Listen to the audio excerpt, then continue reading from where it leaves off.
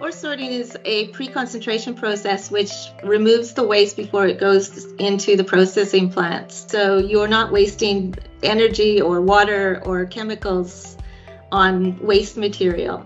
Typically in the past, we'd have 2 to 3% ore grades going through the plants where it had the ability to get large metal tonnages out as product. Now we're looking at as low as 0.5% copper. So there's a real concentration on actually needing to process that ore. Secondly is the focus around net zero and environmental issues today. On tailings dams, not producing as much waste, using less reagents and water, and obviously energy. Ore sensing isn't an off-the-shelf solution. As every ore body has its own mineralogy, it's unique. The biggest challenge for the miners is to have a deep enough understanding of the ore body to make the decision on which technology to use.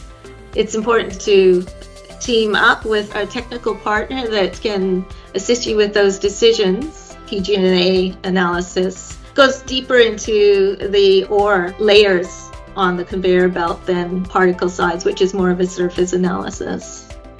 Accuracy is critically important. It's probably the most important factor in choosing your sensor solution.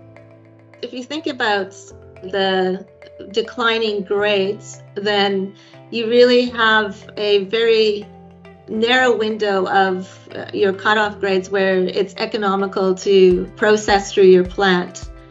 And if you process even a small amount of waste, or if you're actually diverting your economically viable ore away from the plant and actually allocating that as waste, then your economic impact is very high. And so it makes it critically important to have that accuracy factor to be high within these sensors.